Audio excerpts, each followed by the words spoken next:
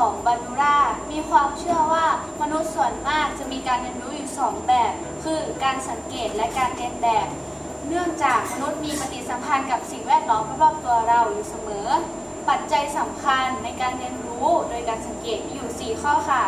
1. attention หรือกระบวนการความเอาใจใส่ผู้เรียนใส่ใจในการเรียนรู้ก็จะเกิดการเรียนรู้ที่มีประสิทธิภาพค่ะถ้าผู้เรียนไม่ใส่ใจในการเรียนรู้การเรียนรู้ก็จะไม่เกิดค่ะข้อ 2. retention กระบวนการการจดจำผู้เรียนสามารถจดจำสิ่งที่ตนเองสังเกตเห็นได้และนำไปเรียนแบบได้ทั้งที่เวลาผ่านไปนานแค่ไหนก็ยังจำได้ค่ะข้อที่ 3. reproduction หรือกระบวนการแสดงพฤติกรรมตามตัวอย่างเป็นกระบวนการที่ผู้เรียนแสดงพฤติกรรมหรือการกระทำเรียนแบบตามแบบอย่างที่เห็นค่ะและข้อที่ 4. motivation กระบวนการแรงจูงใจซึ่งแรงจูงใจที่ผู้เรียนกระทำหรือแสดงพฤติกรรมออกมานั้นเนื่องมาจากการได้เห็นได้ดูการ์ตูนหรือแบบอย่างจึงนำมาเรียนแบบซึ่งเพียงคาดหวังเพียงแค่ว่าการเรียนแบบนั้นจะนำประโยชน์มาสู่ตนเองค่ะซึ่งทฤษฎีและแนวคิดที่เราได้ศึกษานี้นะคะเรานำไปประยุกต์ใช้ในการสอนน้องๆกลุ่มตัวอย่างในรายวิชาเคมีในหัวข้อเรื่องโมต่อไปนี้ค่ะค่ะวันนี้พี่ก็จะมาสอนเรื่องโมลเป็นเรื่องของเคมีที่น้องๆจะเรียนกันในอนาคตต่อไปโมลหรือโม M O L E อ่านว่าโมหรือเราจะเขียนย่อกันว่า M O L หรือ N เล็กโมลคือหน่วยของปริมาณสารทางเคมีค่ะหรือสารใน1โมลเนี่ยจะแบ่งเป็น3ส่วนคือ1โมลต่อจำนวนอนุภาค1โมลต่อมวลสารเป็นกรัม1โมลต่อแก๊สที่ STP ต่อมาก็จะเป็นเรื่องโมลต่ออนุภาคโดยแยกส่วนมาต่อจากเมื่อกี้นะคะคือเราจะให้ความหมายของคำว่าอนุภาคเนี่ยเป็นอะตอมเป็นไอออนหรือเป็นโมเลกุลก็ได้มันมีความหมายเหมือนกันเหมือนสมมติน้องมีบิ๊กเกอร์อยู่1บิ๊กเกอร์นะบิ๊กเกอร์เนี้ยเขาบอกว่ามีสารอยู่1โมลในบิ๊กเกอร์เนี้ยจะมีอยู่กี่อนุภาคสมมติมีอยู่6มี9อนุภาคแล้วถ้าเขาบอกว่า2โมล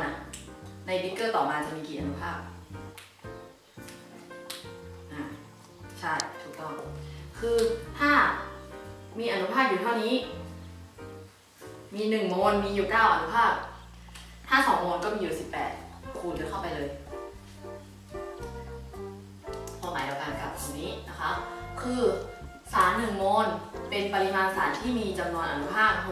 6.02 คูณ 10 กำลัง 23 อนุภาคหรือเรียกจำนวน 6.02 คูณ 10 กำลัง 23 เนี่ยว่าเลขอะโวคาโดหรือง่ายๆคือสาร1โมลเนี่ยจะมีจำนวนอนุภาคเท่ากับเลขอะโวคาโดคือเลขตัวเนี้ยเขาเรียกว่าเลขอะโวคาโดโดยความสัมพันธ์ของโมลต่ออนุภาคเนี่ยจะมีสูตรเป็นนี้สูตรหลักคือสีส้มนี้สีฟ้าที่พี่เขียนนี่คือความหมายของตัวแปรก็คือสูตรหลักๆก็คือโมล n เล็กเท่ากับ n ใหญ่ส่วนด้วย 6.02 คูณ 10 กำลัง 23เลขอันเนี้ยเขาเรียกว่าเลขอะไรนะเลขอะโวคาโดใช่เลขอะโวคาโดหรือมันเป็นค่าของอนุภาค1ต่อสาร1โมลมาสรุปด้วยกันคือโมลต่ออนุภาคเนี่ยมันมีสูตรว่าไง n เล็กเท่ากับ n ใหญ่หารด้วย 6.02 คูณ 10 กำลัง 23 2 คูณ 10 กำลัง 23อันนี้คือสูตรของมันอันนี้คือตัวนี้คืออะไร n เล็กคือโมล n ใหญ่คือจำนวนอนุภาคจำนวนอะตอมจำนวนโมเลกุลหรือจำนวนไอออนมีความหมายเดียวกันคือ n ใหญ่เหมือนกัน 6.02 คูณ 10 กำลัง 23คือเลขของอะโวคาโดสูตรมันตายตัวเลยมาแบบนี้ต่อให้โจทย์เขาให้มาพลิกแพลงแค่ไหนสมมติเขาให้โมลมาเขาต้องการหาอนุภาคหาได้ไหมหาได้ใช่ถ้าสมมติว่าเขาให้โมลมาอย่างเช่นอาร์กอน อาร์กอน3โมล 3.00 โมล มีอนุภาคเท่ากับเท่าไหร่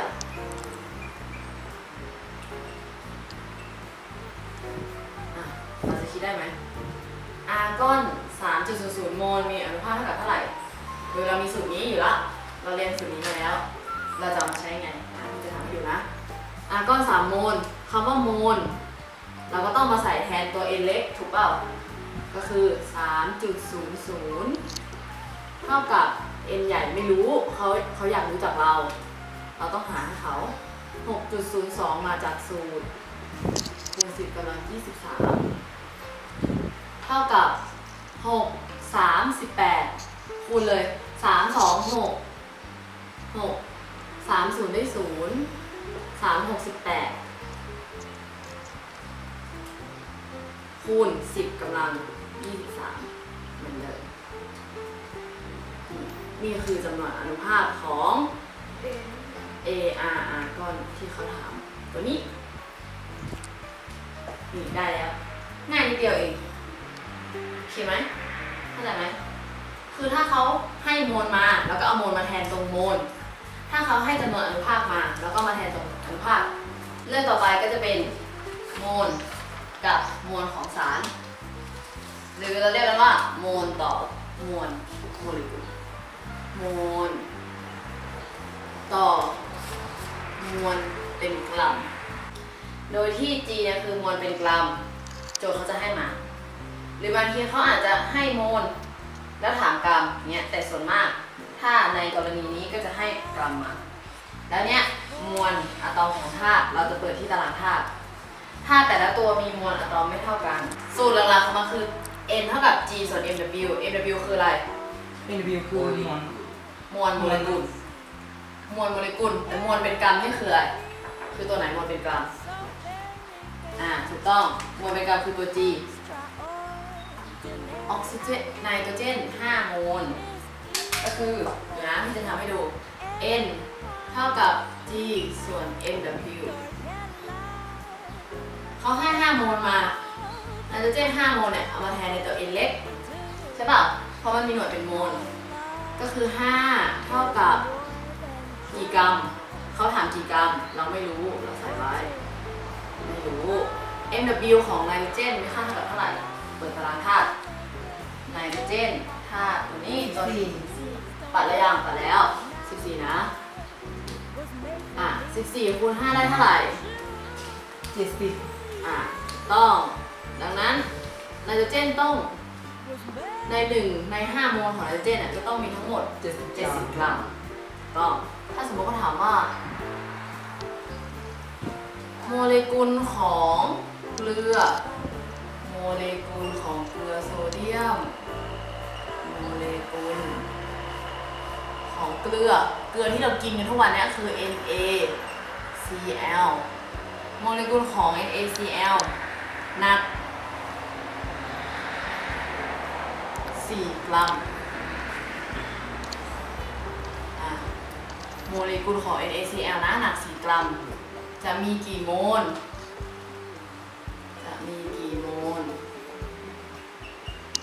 แทนสูตรเข้าไป N เท่ากับ G ส่วน MW ไหนใครบอกพี่ได้บ้าง NaCl คือเราต้องแบ่งเป็นทีละตัวอันนี้คือสารประกอบเราก็ต้องมาดูว่า Na หนักกี่กรัมและ Cl หนักกี่กรัมเหล่านี้คือคิดมวลโมเลกุลนะNa หนักเท่าไหร่ Na อยู่นี่หนัก22.9 ปัดแล้วเป็น 23ถูกไหม NaCl หนัก35บวกกันเป็นเท่าไหร่เอาตัวนี้2ตัวนี้มาบวกกัน58เท่ากับ58ดังนั้นมวลโมเลกุลของ NaCl เนี่ยหนัก58แทนสูตรสิได้เท่ากับ4หารถูกต้อง4หาร58เท่ากับตอบมั่นใจนะใช่เหรอคิดโอเค 0.06 เนี่ยก็ได้หมดออกมาแล้วแค่นิดเดียวตารางธาตุก็มีสำหรับโมลต่อปริมาตร นะคะเรื่องสุดท้ายแล้วก็คือแก๊สใดๆ1 โมลมีปริมาตร 22.4 เดซิเมตรลูกบาศก์เดซิเมตรหรือ 22.4 ลิตรที่ STP หรือปริมาตรต่อโมลของแก๊สใดๆที่มีค่าเท่ากับ 22.4 เดซิเมตรต่อโมลหรือลิตรต่อโมลคือเขาจะพูดได้2คำคือแค่ลูกบาศก์เดซิเมตรหรือลูกบาศก์เดซิเมตรต่อโมลมันจะพูดได้2แบบซึ่งมีความหมายเหมือนกันนะเนี่ยตัวเนี้ยกับตัวเนี้ยเฉยๆอะมีความหมายเหมือนกันหรือที่เราไม่มีใครงงหรอกว่าทำไม STP คืออะไรก็คือที่จะบอกว่า STP เนี่ยคือในสภาวะที่อุณหภูมิเท่ากับ0 องศาแล้วก็ความดันเท่ากับ1 บรรยากาศแก๊สที่อยู่ในสภาวะ STP จะสามารถใช้สูตรนี้ได้แต่ถ้าแก๊สที่ไม่ได้อยู่ในสถานะ STP จะใช้สูตรนี้ไม่ได้นะสูตรของมันก็คือโมลเหมือนเดิมเลยโมลเท่ากับปริมาตรของแก๊สส่วนด้วย 22.4 ที่ STP ด้วยนะโจทย์ต้องบอกว่าที่ STP เราถึงจะคิดสูตรนี้ได้โอเคถ้าสมมติว่าเรามีธาตุหนึ่งที่เป็นแก๊สฮีเลียมลองดูนะแก๊สฮีเลียมเนี่ยมีปริมาตรอยู่ 25 เดซิเมตรลูกบาศก์เดซิเมตร 25 ลูกบาศก์เดซิเมตรเนี่ยเราจะรู้ได้ไงว่ามันมีกี่โมลเราก็มีสูตรจากตรงนั้น n เท่ากับ v ส่วน 22.4 แล้วก็แทนเลย n เท่ากับ v ส่วน 22.4 ก็คือปริมาตร 25 เดซิเมตรกำลัง 3 หรือลูกบาศก์เดซิเมตรส่วนด้วย 22.4 คำตอบเท่ากับเท่าไหร่เคยคิดเลข25 หาร 22.4 1.1 นี่ 1.11 โมลในทางกลับกันถ้าเขาให้โมลมาถ้าสมมติเขาบอกว่า Xe 2 โมลจะมีปริมาตรเท่าไหร่ก็คิดได้เหมือนกันโดยแทนสูตรนี้เหมือนกันก็คือ Se 2 โมลเท่ากับปริมาตรเท่ากับเท่าไหร่ก็คือมีปริมาตรเท่ากับ 44.8 ถูกเปล่า 22.4 คูณ 2 ไปเลยก็ปริมาตรของ Xe ก็จะเท่ากับ 44.8 จากการที่พวกเราออกสอนน้องๆกลุ่มตัวอย่างในรายวิชาเคมีในเรื่องของปริมาณสารสัมพันธ์โมลซึ่งเป็นเนื้อหาที่มีการคำนวณอยู่ในระดับหนึ่งพวกเราคิดว่าเรื่องของโมลนี้สามารถทดสอบทฤษฎีของบันดูราว่าจริงหรือไม่จากการสอนเด็กทั้ง 4 คนโดยการอธิบายและแสดงวิธีคิดเป็นตัวอย่างไปทีละขั้นตอนสามารถทำให้เด็กทั้ง 4 คนเข้าใจถึงทฤษฎีและการคำนวณหาโมลจากมวลเป็นกรัมอนุภาคและปริมาตรได้โดยประเมินจากแบบฝึกหัดและข้อสอบที่ใช้ทดสอบกลุ่มตัวอย่างดังนั้นจึงสรุปได้ว่าการเรียนรู้ของน้องๆเกิดจากการเรียนรู้โดยสังเกตหรือเรียนแบบได้เพราะมนุษย์เรามีปฏิสัมพันธ์กับสิ่งแวดล้อมที่อยู่รอบๆตัวอยู่เสมอหากเราสอนเด็กเพียงแค่การอธิบายด้านคำพูดหรือให้เด็กอ่านทำความเข้าใจเองจะไม่สามารถทำให้เด็กเข้าใจถึงเนื้อหาส่วนคำนวณได้ดีเท่ากับการแสดงวิธีคิดบนกระดานประกอบกับการอธิบายไปด้วยสอดคล้องกับทฤษฎีของบันดูราที่ว่าการเรียนรู้ของมนุษย์ส่วนมากเป็นการเรียนรู้โดยการสังเกตหรือเรียนแบบได้